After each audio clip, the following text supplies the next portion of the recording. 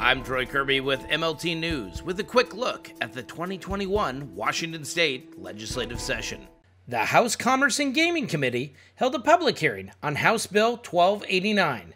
The legislation would reimagine the certification for the development of winery workforce. The Washington Wine Institute supports this bill because we believe in workforce development is essential to our industry. And the more ways to provide real-life, hands-on experience in the production of a wine in a winery for Washington State can only help.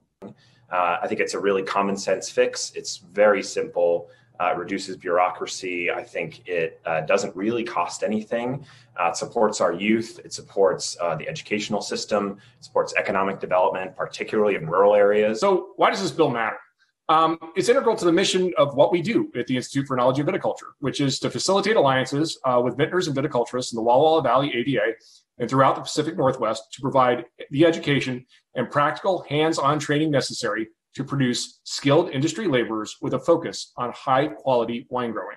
Hopefully that we can begin to take a holistic approach when we look at the adult beverage space in Washington, so that when we're looking at measures like this, we would include not just the 1,000 wineries that are in Washington, but the more than 500 breweries and the more than 100 distilleries that are in Washington.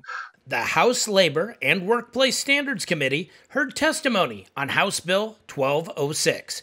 Sponsored by Representatives Lauren Davis and Lillian Ortiz-Self, the legislation would establish specific workplace standards for staffing agencies and worksite employees regarding training, assessing hazards, and information sharing. Not once, ever, was I trained by the agency nor by the host employer of the hazards on the job.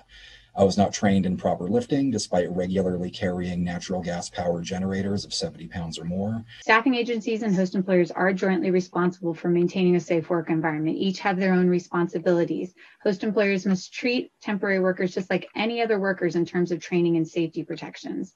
The primary responsibilities are with the work site employer at this point, are they not? Both parties are ultimately responsible for safety. In other words, the temporary agency cannot offload the responsibility for safety to the worksite employer, I believe. Okay. That's the legal interpretation. Thank you for watching the Daily Legislative Report by MLT News, covering the 2021 legislative session.